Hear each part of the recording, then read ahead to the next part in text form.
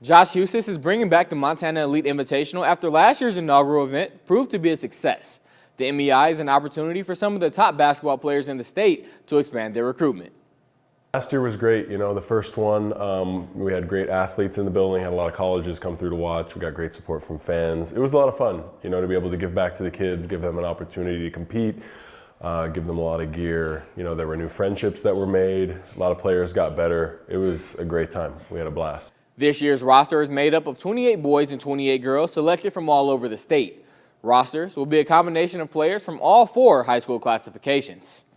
If we could take 100, we would, right? We would love to. But I work with a committee of coaches and journalists and basketball experts from around the state, and we meet and we nominate players throughout the year, and then at the end of the year we vote. College coaches will be in attendance and have the opportunity to speak directly with the athletes, and other coaches have committed to tune in virtually.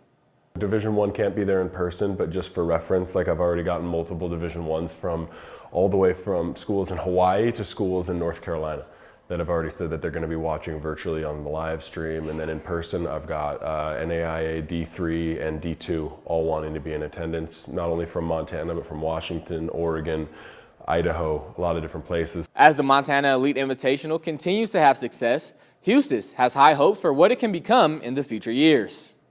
For me, the goal is to keep growing and expanding, and eventually I would love for this to be the basketball event in Montana.